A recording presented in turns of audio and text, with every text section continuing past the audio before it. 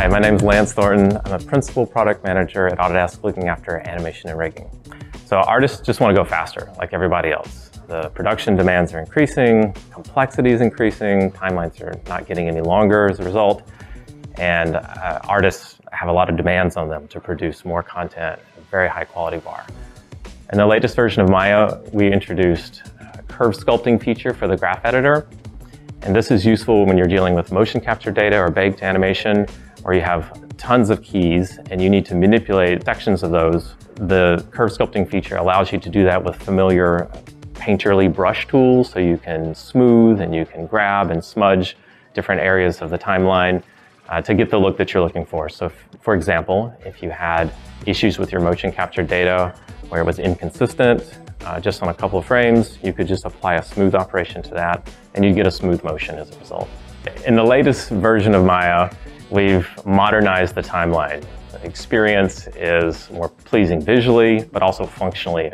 We've added a lot of improvements to make it easier for animators to work on their craft. The Animator Productivity toolset is a collection of a lot of individual minor improvements, but they add up to a big win for animators. We have some precision controls in dealing with keys and curves. We have some automatic tools to help animators figure out when the character rig might have problems in terms of rotation orders and joints. And we have another set of tools that make it easier to clamp and move large sets of keys at once, ripple delete, just a whole host of small improvements that add up. In the last year, Maya released some productivity enhancements for animators. One of those is our blue pencil tool, which allows animators to draw directly in the viewport, to create annotations of their work, share it with other artists, get feedback, and so forth. Additionally, we've focused on performance. So artists want to work faster, they want their characters to go in real time.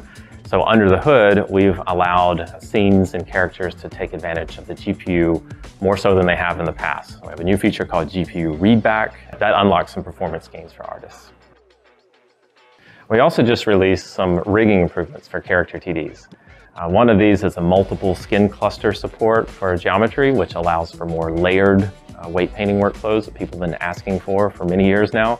We've also introduced a debugging feature, which allows riggers to see the numeric weight values directly in the viewport.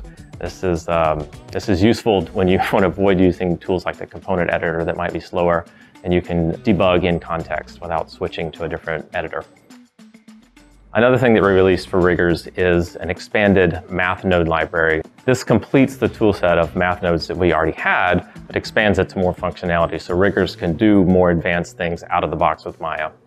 With these new updates, we really want to empower artists to go faster, to work more efficiently, and to stay in the zone. We want to give them more functionality to work with precision, and to have more options out of the box with Maya without having to resort to third-party plugins and add-ons and so forth. Maya out of the box is more powerful in the latest release.